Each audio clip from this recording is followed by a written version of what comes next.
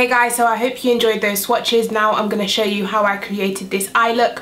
First of all, I just wanted to say it is really hot today in London. I am like sweating and I've left the window open, so if you hear any crazy noises, it's most probably my neighbors or outside. So yeah, I just wanted to say while I was creating this eye look, the only thing that I really wanted from this palette was a black, and I really wanted that depth on the outer corner. I really wanted not even a black, maybe even like a grey or a really dark brown, a deep dark brown. It would have done it for me, but I feel like something's missing. I do really like the eye look, but I do feel like a deeper color is missing on the outer V. So when I was looking at the palette, I was like, okay, so which color really isn't needed and can be swapped out for a blackish color? And I would say this one is very similar to this one, so Fulani and Burkina. Also in this palette there are two kind of glittery shades, but when they are on the eye, they just come out as matte colors. They don't have any glitter to it. You can see the glitter in the pan. They have gold glitter. So this one is pink with gold glitter, and then this one's like an orangey brown with gold glitter. But on that, well, I didn't use this one on the eye today, but this one, when I put it on my eye, there was no glitter. Also, when I swatched it, there was barely any glitter. It's definitely more of a matte shade. So that's just a little bit of information I wanted to add in. Now, someone asked me in my last video, how do you prime your eyes? And I always like skip it because I thought you guys knew. But I do have new subscribers, so welcome. Let me tell you, I always use the NYX eyeshadow base in the shade Skin Tone. I love the consistency of this. It does kind of remind me of like a paint pot, but a tiny bit more creamier, not as drying. I do have to set it with a powder, but as you can see, I have been loving this. It's got a huge dent in it, so yeah. So I just take this on my finger, sometimes on this Zoeva brush, but it's filthy, so I don't want to use it on camera right now. It is kind of tacky, so I would say set it, and I do set it, but I don't know, maybe some people don't. So once I've tapped it evenly all over the eye, I take some loose powder. This is Sacha Buttercup Light. I did have the original, but it was just a tad bit too dark for me, so melissalux.co.uk, they were kind enough to send me the new Sacha Buttercup Light, and it is honestly the perfect shade for my skin tone. It is maybe like a banana shade, but it is more of a yellowy banana consistency, so it does really suit my skin tone. I really do like it, so yeah, that's what I do. Okay, so now we're all primed. I'm gonna jump into the Masquerade palette by Juvia's Place, of course, and I started off with this color here, which is called Burkina. So as you can see, it shows up as like a shadow, but it is a nice kind of skin tone color to use all over the lid, and they blend so easy. Yeah, I think this brown would have been more than enough browns for the palette and really change that color for a black. I would have been over the moon with this palette. I still am. I really like it. I mean, I like the look I created. If I was creating this without just sticking to a palette, I would definitely add a black on the outer V, but as for the colors that I did actually use, I really like the consistency and the pigmentation. Really good. Okay, then next I dipped into the pinky purpley matte color called Zobo, and that is another thing. There's only one matte kind of colorful shade. All of these are shimmery. I definitely, if this was my palette and I was designing it, I would have made one of these matte just so I could, if I wanted to do a colorful look today, I could have picked a nice, you know, deep dark navy blue matte to put in my crease or something. So yeah, anyways, I took the shade Zobo, which is this one here. There is a little bit of kickback on the palette, but nothing too crazy actually. And then I almost used this. There's no mirror, by the way, guys. And then I just place this into my crease, so you can see just how easy that blends with the brown we put down before. You hardly need to put any pressure, do any work. It blends itself. And this is a really gorgeous kind of pinky magenta color. I really do love it. So then next I dipped into this pinky shade, which I told you comes out as a matte color on the lid. I just wanted to try it and see how it applied on the lid. It is called Bori, and then I'm just gonna put that. So I don't know if you can see, it does apply as a matte hot pink color. But it is a really gorgeous pink, and I appreciate it because I love colorful eyeshadows. Then next I dipped into the shade Ada, which is this warm tone kind of burgundy-ish brown, and I also put that on the outer V. I was just using every single color, guys. I wanted to test them so I can get a good review for you.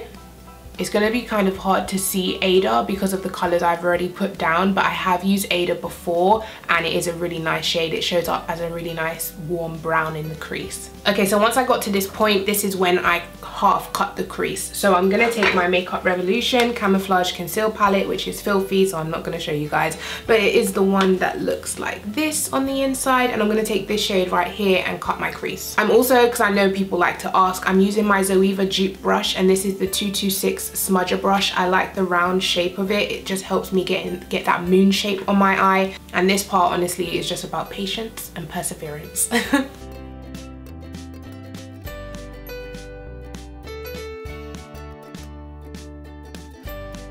Okay, so once that's done, I'm going to go in with the shade Zola, which is this light blue shimmery colour, and I'm going to begin to pat this on the first half of my eye. And I'm just pressing that on.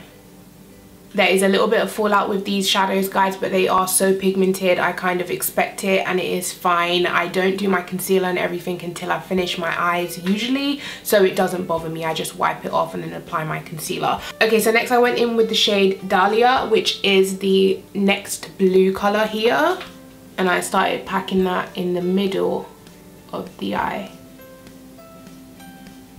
And with this Dahlia shade, I'm going to press it a little bit on the outer V as well, because when I add my next shade, I'm going to blend them together.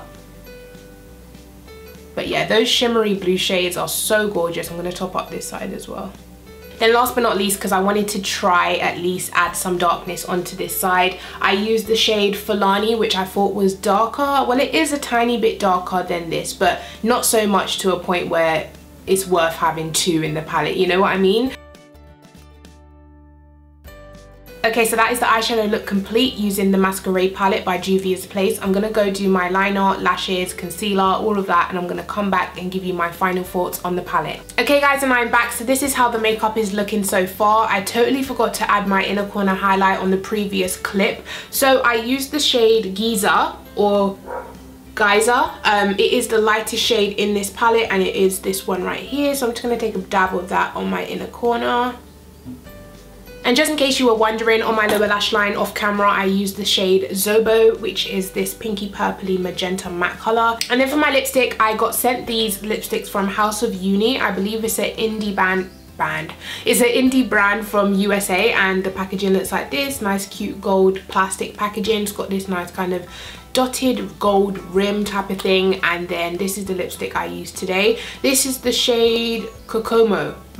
That's very unique, and this is the color. I did use a lip liner with it. I used the Colourpop K lip liner. But yeah, these lipsticks feel really nice and creamy on the lips. They're really comfortable. The one thing I will say is they do take a lot of building up. The pigment is not 100% there.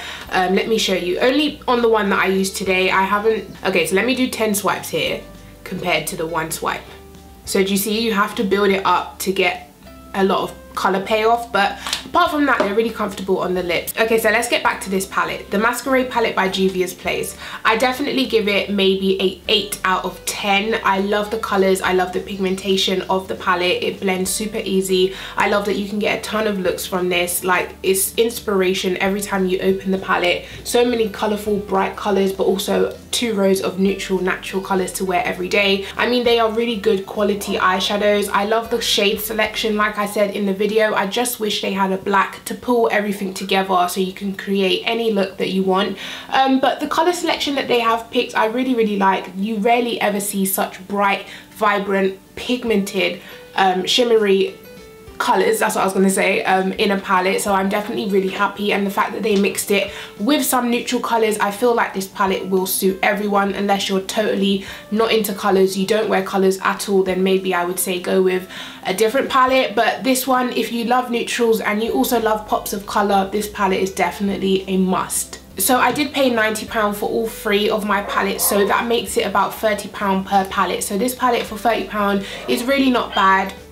Yeah, so this palette for £30 is really not bad. The pan size is huge, the palette size is huge. You get a lot of product in here. How many shadows actually? 4 times 4, 16. So you get 16 eyeshadows, huge pans, and they're very pigmented. So I mean, I can't say anything bad about this palette apart from the fact that it doesn't have a black, but I really do enjoy using this palette and I will continue to use it. I definitely recommend it if you were looking into it. Okay guys, so that is the end of this video. I hope you enjoyed it. If you did, please go ahead and give me a thumbs up. Let me know in the comments down below if you have the Masquerade palette or if you have any Juvia's Place palettes and what you are loving. I know a ton of people ask me, do I have the Saharan palette? I do not have the Saharan palette. Like I really want to get the new Zulu, is it Zulu one, or is it Magic and Zulu? Like I really like the look of those two. Saharan was really not down my street. I'm not a fan of how the colors look, but I really do like the look of Zulu because I love colorful eyeshadows, and I also like the look of